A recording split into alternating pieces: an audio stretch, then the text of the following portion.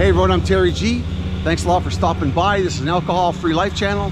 We're willing to live sober one day at a time. If you can take a second, can you please subscribe to my channel and take another second and hit that like button? I'd really appreciate it. What I want to talk about today is the pros and cons of sponsorship, becoming a sponsor. What are the things that I did that were right, and some of the things I did that were not right, or kind of went off the rails a little bit. So I'm going to sort of talk about the pros and cons.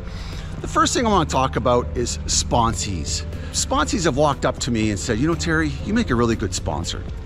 And I do take the time out and I make sure that the person I'm sort of mentoring in the 12-step program, learns something they can take away, even if they're with me for 1 month or 10 years, something they can take away that they can use in their life and it is helpful for them.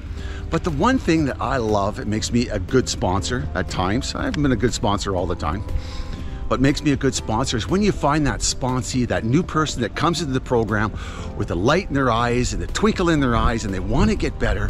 They know they're in hot water, and they make your job as a sponsor a lot easier because they're enthusiastic. They pick up the phone, they meet you, they read the book, they read the literature, and they just want to get better. So the first thing I want to talk about, what is a must, I think, is sobriety. You need to have some sort of length of sobriety, and that length of sobriety can be months or it can be years. But the key for me, and what I want to tell you, is that you need to feel good in your own skin, and you need to have some knowledge of the 12-step program. You need some sort of knowledge to carry to the next person.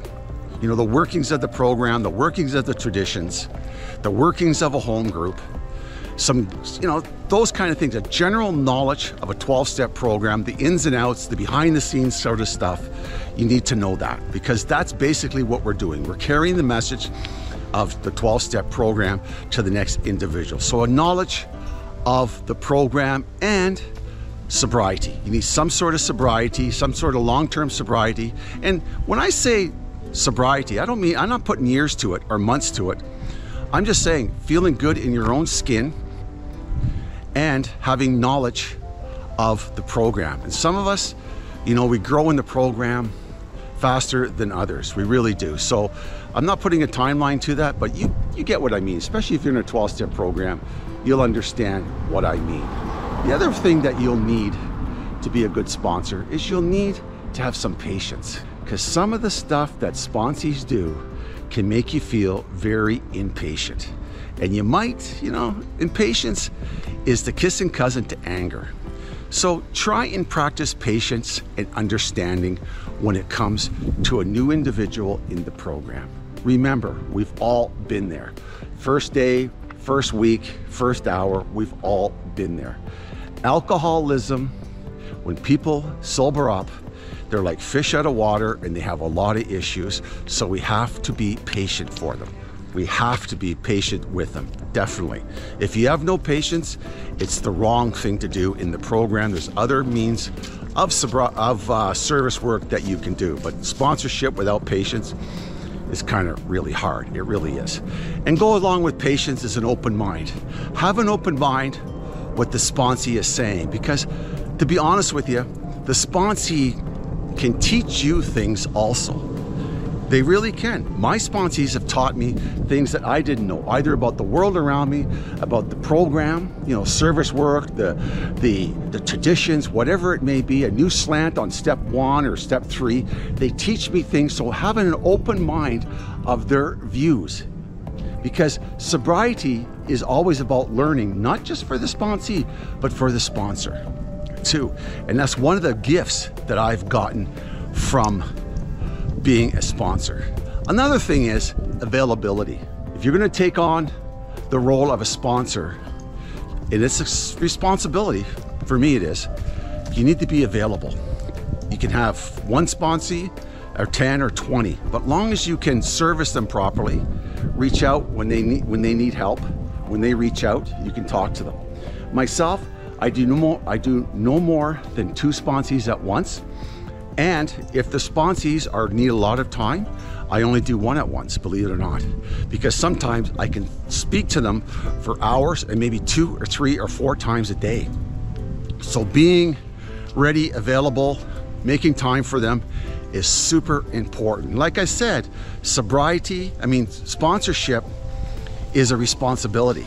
We just don't walk around telling everybody we have 10 sponsees and we're not helping them out in their journey of recovery, okay?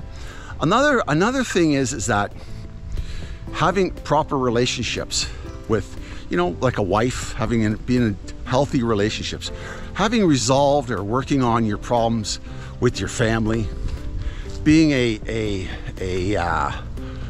example of handling your life properly. We can't teach what we don't have. If we want to teach good sobriety to somebody, we need to have good sobriety too. So the way we manage our relationships, and I'm talking about relationships with the banker, with the wife, with your family, with your friends, the way we manage those relationships is really important.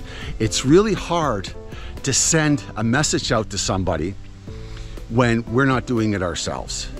You can't give away what you don't have, right?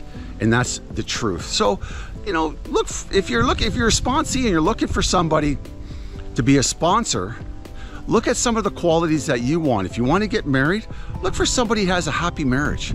You want to get properly, financed, and look for somebody who seems to be doing better financially than you, and ask them about how you can get your finances back on track, or been in a job for 20 years. Ask them how they managed to stay in a job for 20 years. Because myself, I couldn't keep a job for 10 years, 10 minutes when I was in early sobriety. Be open-minded to outside resources.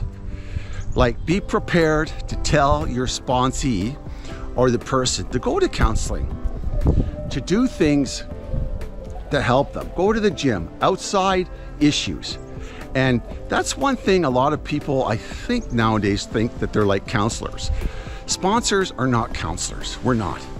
There is a lot of issues that people have coming into the program that the 12 steps can't help. And I'm a prime example of that. I've had a lot of mental health issues, and that the 12 steps would not help me. There's no way they could help me with some of my stuff. They would. So be open-minded to tell your sponsee outside resources. Therapy. If they are in legal trouble, don't play lawyer. Tell them to go and hire a lawyer. If they have medical issues, tell them to get a doctor and go to the doctor. Don't try and diagnose everything about the person. Don't. Our job is to carry the message of 12 steps to the individual and guide that person through their lives. We are not doctors, we are not lawyers, we are not chiropractors, we're not all those. So have an open mind, or a degree of openness, that you can tell that individual who you're helping out to go and seek the right resources for they can get their problem straightened out.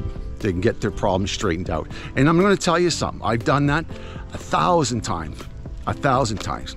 Another one is, I could go on and on with this because I've sponsored a lot of people. Another one is having clear boundaries. And clear boundaries, I think, are one of the biggest mistakes that people do in sobriety, not having clear boundaries. And in 12-step programs, they have a saying, don't carry the body, carry the message of sobriety. Carry the message of sobriety. And inexperienced sponsors can cloud the issue. They really can. They can cloud the issue of carrying the body. It's almost like, they become their personal chauffeur. They become they join their family. It's almost like they're giving therapy to their families. I've seen that before.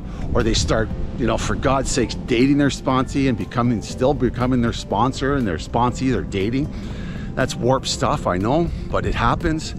But having clear boundaries of where your program and your job starts and when it finishes is really important.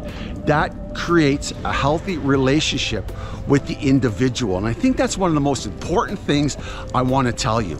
We mustn't carry the body. We carry the message of Alcoholics Anonymous or the 12 steps or whatever program you're involved with.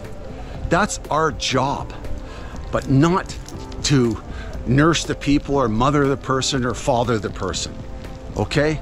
And that is a big, huge problem I see. I see a lot of fallouts with sponsees and sponsors, and it's mainly because of the sponsor gets too involved and oversteps his or her reach in the sponsee's life. And it's a major issue, it really is. But over time, you'll get it. Being a sponsor, you'll make a lot of mistakes, you'll feel inadequate, you'll feel like you don't have all the answers, all that kind of stuff. But that is growth. That stuff is about growth. Freely giving of yourself is one of the best gifts that you can ever give in a 12-step program. It really is. It was for me, and it will continue to be for me. It only strengthens my program. It renews my program. It renews my life, gets me thinking, and it makes me feel that I belong still. And us old guys in the program with a number of years of sobriety have a lot to give back when it comes to the newcomer or anybody. It really does. Sponsorship is a really intricate part of the whole recovery process. I don't care if you've been in the program 1 hour or 10 years or 20 years. If you don't have a sponsor, I would say get one. We all need somebody to talk to tell our intimate thoughts to do the steps with, to do the 4th and 5th with, and get things off our chest, no matter how silly we think it could be, really, okay? My name is Terry G. This is an alcohol-free life channel where we're learning to live sober, one day at a time. You can take a second, hit that subscribe button, take another second, and hit that like button. I'd really appreciate it, okay? And just remember one thing, sobriety is freedom. It really is. Sobriety is freedom. Ciao for now.